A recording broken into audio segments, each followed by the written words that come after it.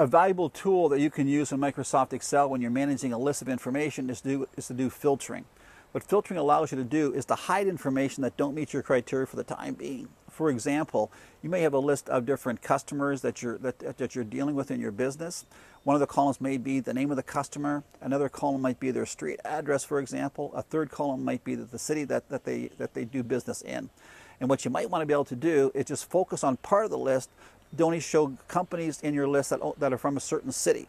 So rather than be overwhelmed with a long list, you can filter your data to focus on the part of the list that you want to work with for that time being. This video demonstrates to you how you can do what's called basic filtering. Enjoy the video. I have a worksheet open that I'll be using for demonstrating how you do basic filtering. This worksheet has a listing of different purchase order numbers, different suppliers that are selling products to an organization, different departments or services in that organization. They are childcare, autism, youth justice, family services, or more of an example of a community-based organization.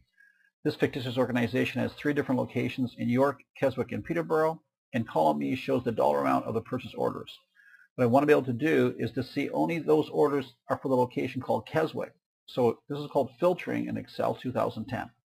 First of all, to do a filter, I have to be active somewhere in my data area. I can't be in part of a blank part of the worksheet, so I click anywhere in the data area. I then go to the Data tab above the ribbon and click on that. Then on the ribbon, about halfway across, there's a Sort and Filter group. In the Sort and Filter group, I'll click on the Filter button, and I get drop-down arrows that show up next to all of my column headings. What I want to, again, be able to see here are all the orders for the Keswick location only. So I click on the down arrow next to the location column. I'll get a drop-down list. It'll show me in the drop-down list all the different possible choices in that column. If I want to see something, I leave the check mark next to it. If I don't want to see it, if I don't want to see the information, I take the check mark out next to it. So in this case, I'll take the check mark out next to Peterborough and also out next to York. And all I'm going to see now are the orders for the Keswick location. I click OK. And what that quickly does, it filters down or hides information that does not pertain to the Keswick location. I'm just scrolling down the spreadsheet. Now you'll notice, if you look closely, that there's now a marker in column D, which indicates there's a filter on that column. So click on that little marker, and I'll click on Select All in the drop-down list to put check marks back next to all locations, and I'll click OK to bring all my data back. Let's, again, say for example, all I want to see are the orders for the autism services and for the childcare services. So I click on the down arrow again, in this case in column C. I want to see the autism, so I leave the check mark next to it. I want to see childcare, I leave the check mark next to it. I don't want to see for family services or for youth justice, so I take those check marks out and I click OK. It now shows me only those orders for childcare and for autism. To make this even a bit more effective, if all I want to see are the orders for those 2 services, childcare and autism, but only for the York location, I can layer a filter on top of a filter by going to the location drop-down arrow. In this case, I will take off Keswick and Peterborough, leaving only a check mark next to York. I'll click OK. I get down to even a smaller set of information in my worksheet. Now, I'm never losing anything. I'm just hiding information that I don't want to see for the time being. So I'm going to turn off my filter by going up to the Filter button, and that brings all my information back. One more example. I'll go back to the Filter button again.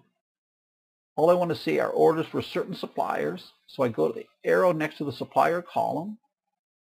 In this case, there's a long list of different suppliers, so it might be easier in this case to take all the check marks out by removing the check mark next to Select All and put a couple of check marks back in for those suppliers that I want to see information on. Again, if I want to see something, I put a check mark in. If I don't want to see it, I take the check mark out. I'll click OK, and it filters my information down to a smaller list of information. Now, if I were to print this information, all I will see on my printout is the filtered information.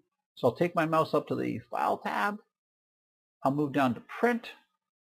It'll take me into a print preview window, and all I'm seeing here is the filtered information in my spreadsheet. So it's just a great tool for being able to see only parts of your spreadsheet, so you can focus on that rather than be overwhelmed with a large spreadsheet. I'm not going to actually print this.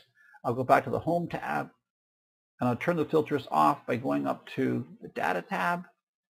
And I'll click on the Filter button, and that'll take the filters off, turn off the arrows in the column headers.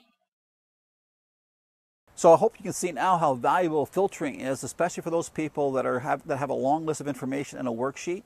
And rather than them be overwhelmed with thousands and thousands of rows of information, what they can easily do is do a filter on their list to get it down to a smaller list, and that way they can focus on that part of the list that they want to maybe call customers on or print off information about those customers.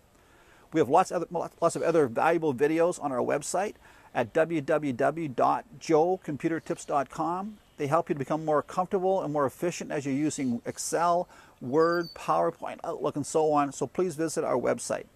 I hope that you enjoyed today's video. My name again is Joe Peterson.